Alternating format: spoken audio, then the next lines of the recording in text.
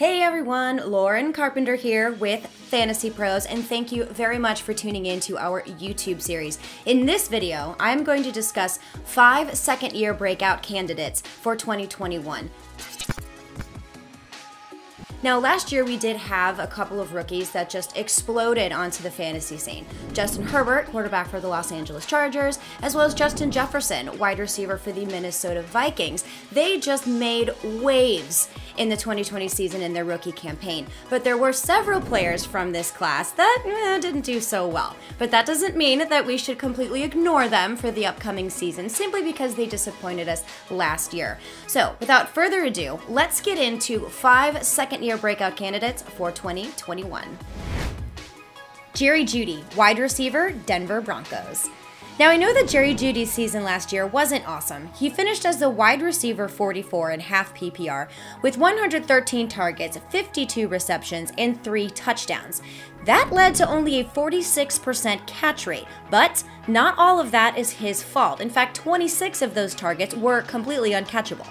The one thing that Jerry Jeudy has going for him, more than anything else that he has heading into his sophomore year in 2021, is Courtland Sutton will be back on the field for the Denver Broncos. He will assume that alpha wide receiver role and spread out opposing defenses. So whether it's Drew Lock or Teddy Bridgewater or maybe even Aaron Rodgers, Jerry Jeudy's route running ability by itself will be able to give him the opportunity to improve and finish much better than a wide receiver 44. Plus, he's going to have a real offseason, training camp, and preseason to work on his catch rate.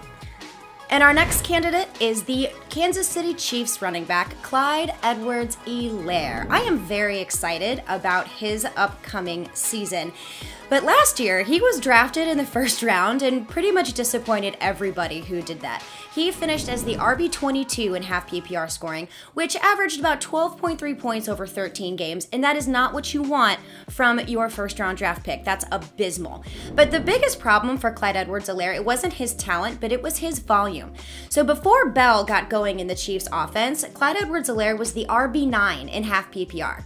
He averaged 21.3 touches and 66.3% of the offensive snaps. But when Bell got on the field, he dropped to 54.4% of the snaps, and the total touches dropped to 12.7. That is not going to help you if you want to be on the field and score fantasy points. The Chiefs also ranked 23rd in total rushing attempts, which makes sense when you have players like Travis Kelce and Tyreek Hill, and you have a quarterback like Patrick Mahomes. So when you're talking about this run game with the Kansas City Chiefs, this equates to only Clyde Edwards-Helaire. So with Bell gone, and he's the only one there on the field now, and plus he should be behind a much more healthy offensive line, which they are bolstering not only to help Clyde Edwards-Helaire, but also to help keep Patrick Mahomes off of his behind, where he was most of the time during the Super Bowl. Our expert consensus rankings have him at the RB15 spot in half PPR. I think that's a little low, but we'll see how that goes. He also has a 4-star strength of schedule, and his ADP is in the middle of the 3rd round, which is also pretty good. All right, next up, we have the Baltimore Ravens running back, J.K. Dobbins.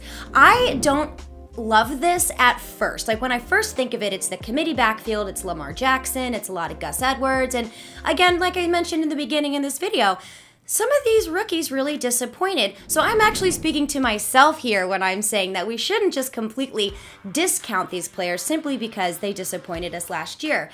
This is still a run-first offense, even though they did draft Rashad Bateman in the 1st round. I get that.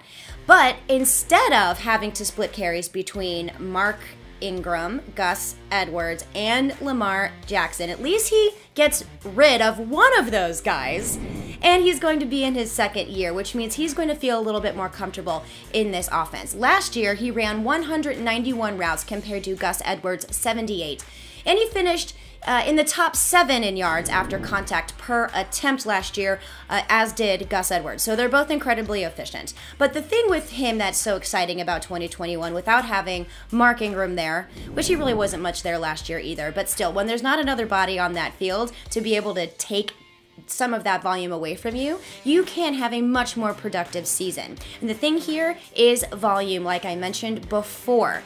This is a run-first team. Even if Lamar Jackson is running, even if Gus Edwards is running, I think J.K. Dobbins will be able to outperform what he did last year, which was 134 carries and only 18 receptions. And we have heard from camp that he is making some waves when it comes to his pass-catching ability in camp this offseason, so that's pretty exciting for him. Our expert consensus rankings have him at the RB16, and his ADP is also that early third round. So you're going to want to make a decision between Clyde Edwards-Helaire and J.K. Dobbins, so if you miss out on either one of those, at least you know that you have a solid RB2 option here that should, well, maybe not should, but has the opportunity to have a second-year breakout. And moving right along, let's go to Antonio Gibson, running back for the Washington football team. Now, unlike these other players that we mentioned in this video already, Gibson didn't have a terrible year. He finished as the RB12 with 184.2 points over 14 games, so he averaged around 12.3 points per game. But there were some serious factors that were working against him. I mean, let's state the obvious here, it was very poor quarterback play, and there were a lot of different quarterbacks that he had to work with, so that doesn't help. He was also dealing with a lingering turf toe issue, which really bothered him in the last couple weeks of the season specifically. But you also have someone like J.D. McKissic, who is their pass-catching running back, which took away a lot of volume for Antonio Gibson, which doesn't make a lot of sense, because Antonio Gibson is a wide receiver turned running back. So the fact that his targets were so much lower than J.D. McKissic, I don't really foresee that being sustainable in 2021, and he'll take a step forward in the right direction. But most importantly for Antonio Gibson is more stability within that offense, now that they have their new quarterback in Ryan Fitzpatrick, who I also like very much, because now we're going to have one guy, hopefully barring injury, instead of having a rotating carousel of 3.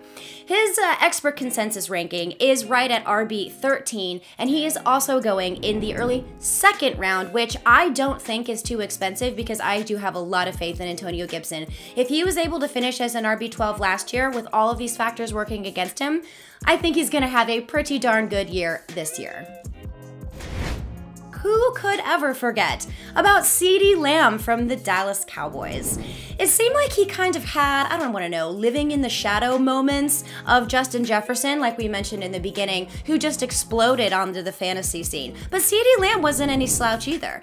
And like Antonio Gibson, CeeDee Lamb had to deal with 3 different quarterbacks as well. Andy Dalton, Garrett Gilbert, AAF shout out right there, and then Ben DiNucci of all people. So even with this struggle that he had and all of these factors working against him, very similar, like I said, to Antonio Gibson, he still finished with 74 receptions, almost 1,000 yards. It was right at 935, and he had 5 receiving touchdowns in an offense that has Michael Gallup and Amari Cooper. Now, what is very exciting about this is that Dak Prescott is healthy and he will be back in 2021, which is great for CeeDee Lamb because in the first 5 weeks before Dak Prescott got hurt, he was the wide receiver 12 with Dak Prescott under center. And that is very exciting moving forward when you want to get a wide receiver and you can get him in the 6th round, which is very, very exciting when it comes to some serious value at the wide receiver position. So that wraps up 5 of our second-year breakout candidates, and there are not just 5 that are coming into this class for 2021.